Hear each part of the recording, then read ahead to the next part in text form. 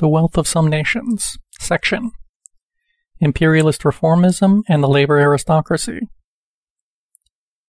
As ought to be uncontroversial, in the final quarter of the 19th century, involvement in trade unions was greater in those establishments where skilled manual workers were better paid. Thus, in Germany, Wilhelm Liebknecht, co-founder of the Social Democratic Party with August Bebel in 1869, frankly stated at the Party Congress of 1892, beginning of long quote, "You who sit here are also, most of you, aristocrats, to a certain extent, among the workers. I mean insofar as incomes are concerned. The laboring population in the mining regions of Saxony and the weavers in Silesia would regard such earnings as yours as the income of a veritable Croesus." End quote. Britain's trade unions, too, largely represented the labor aristocracy and successfully pursued a reformist course. Beginning of long quote. The mid-Victorian period of trade unionism was essentially that of the definitive national organization of the pompous trades and proud mechanics, the skilled minority of the working class.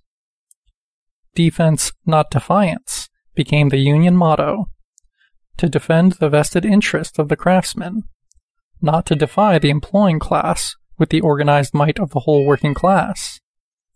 Similarly, the line, "a fair day's wage for a fair day's work," implied the full acceptance of the existing order, subject to specific and limited reform, to getting the best that could be got within its framework.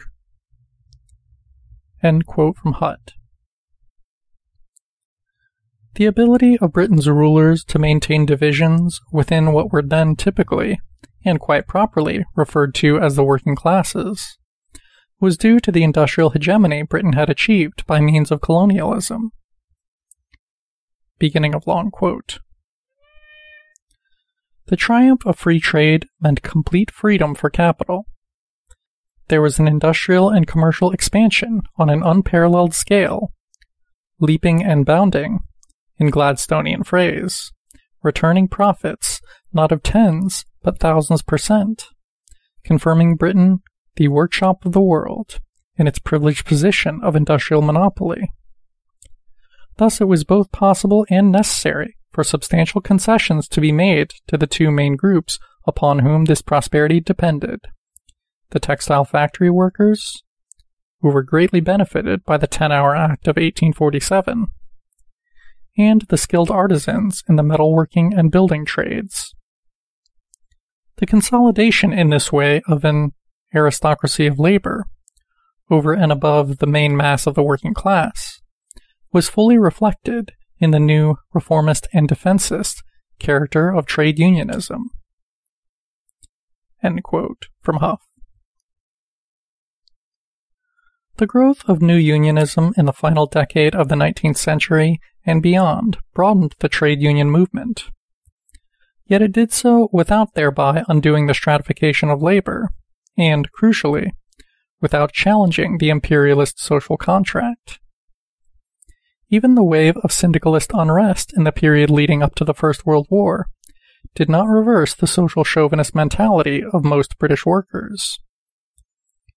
Rather, throughout the Victorian era, we see precisely the kind of social imperialism avant la lettre of which the Western left would find itself approving as value transfer has increased. Beginning of long quote. The domestic radical program, like the Fabian program of a few years later, rested on the assumption that home and foreign affairs had in practice very little connection. At home, the task of the radicals was to promote a more even distribution of wealth. But the wealth that was to be redistributed was taken for granted, without any examination of its sources. It was regarded, in effect, as natural and assured that Great Britain, as the leader of world industrialism, should go on getting richer and richer, and should devote her surplus capital resources to the exploitation of the less developed regions of the world, drawing therefrom an increasing tribute which radical legislation would proceed to redistribute by means of taxation more equitably between the rich and poor in Great Britain. End quote from Cole and Postgate. The ranks of the labor aristocracy were broadened in the second half of the 19th century with the rapid expansion of the capital goods sector and its high demand for skilled workers. New labor aristocrats in the metal trades joining older ones in building and printing in the capitals of England and Scotland. The political moderation of the mid-Victorian labor movement, especially its trade union component, was due largely to the increased dominance of these skilled males therein. Those, quote, moderate and responsible men who, whilst laying strong claims to the rights of male citizenship, wish to achieve a stake in society.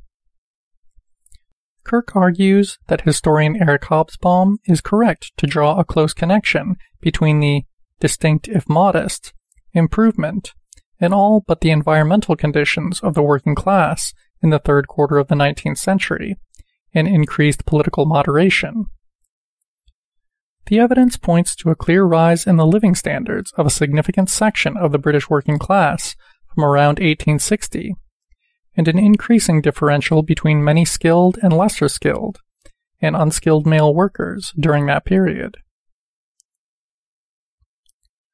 The rise in British wages was intrinsically connected to growing imperialism.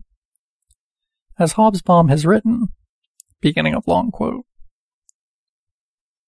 "The further we progress into the imperialist era, the more difficult does it become to put one's finger on groups of workers which did not, in one way or another, draw some advantage from Britain's position, who were not able to live rather better than they would have done in a country whose bourgeoisie possessed fewer accumulated claims to profit and dividends abroad, or power to dictate the terms of trade with backward areas.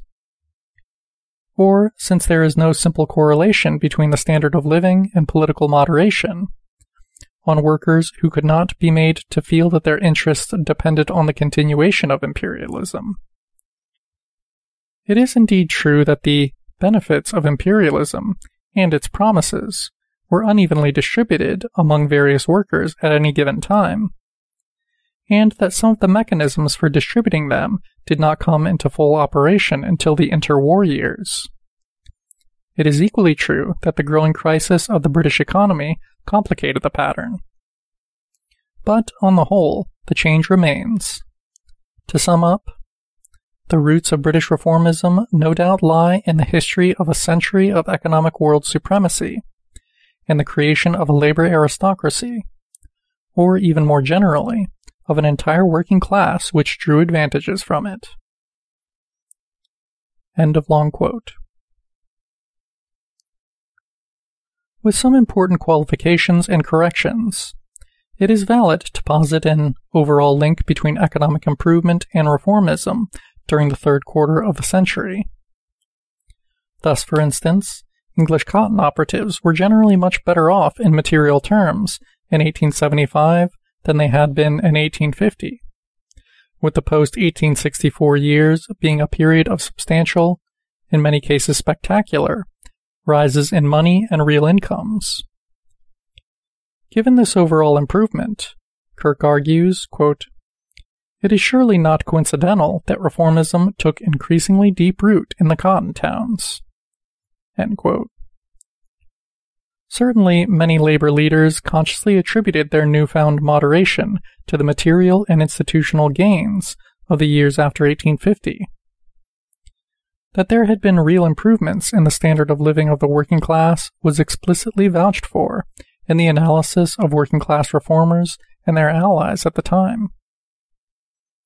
Footnote. See, for example, Ludlow and Jones, 1867. End footnote. Alongside structural changes in the capitalist mode of production, rising living standards brought about by falling prices, and the ability of trade union organizations to ensure that wages did not fall concurrently, Kirk accounts for working-class conservatism by highlighting conflicts following a massive and unprecedented increase in the level of Irish Roman Catholic immigration into England's cotton districts. In the years after the catastrophic Irish famine of the late 1840s, this led to tensions between sections of the immigrant and host communities. Kirk establishes that a, quote, working class fragmented, that is, stratified, along ethnic and wider cultural lines, greatly facilitated the reassertion of bourgeois control upon the working class, and helped to attach workers more firmly to the framework of bourgeois politics. Thus, ethnic conflict operated against the background of the apparent inevitability of capitalism, to restrict further the potential for class solidarity in Lancashire and Cheshire, and to provide sections of the bourgeoisie with the opportunity to assert their authority, in a fairly direct way, upon workers. End quote.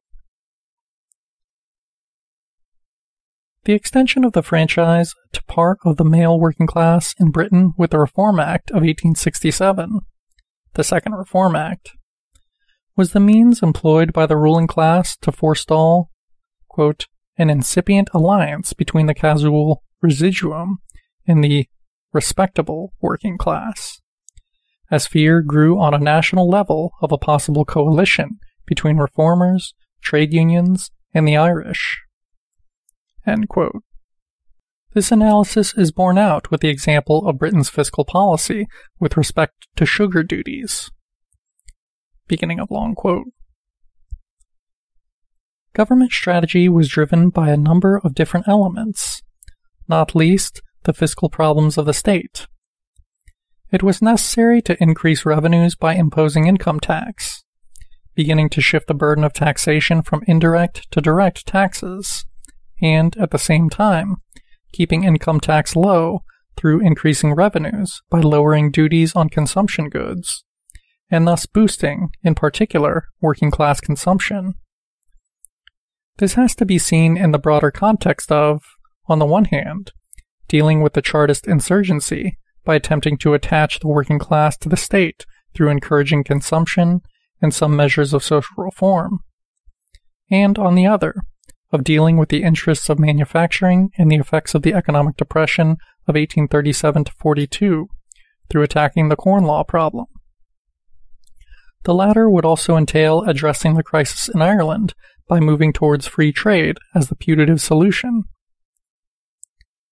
Within the wider framework, British Conservative Chancellor of the Exchequer and slave plantation owner, Henry Goulburn, situated his aims so far as sugar was concerned.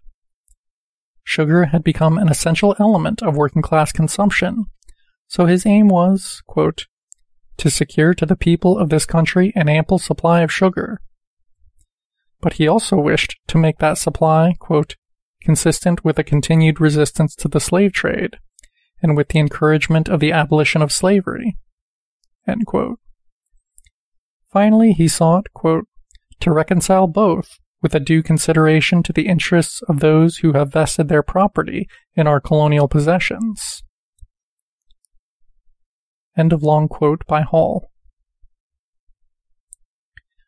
However militant the labor aristocracy's struggles against employers over the past century, and these are frequently and routinely exaggerated and whitewashed by the left, they were never directed against the division between oppressor and oppressed nations, against the imperialist system that guarantees the amount of foreign loot to be divided amongst the warring metropolitan classes. End of section.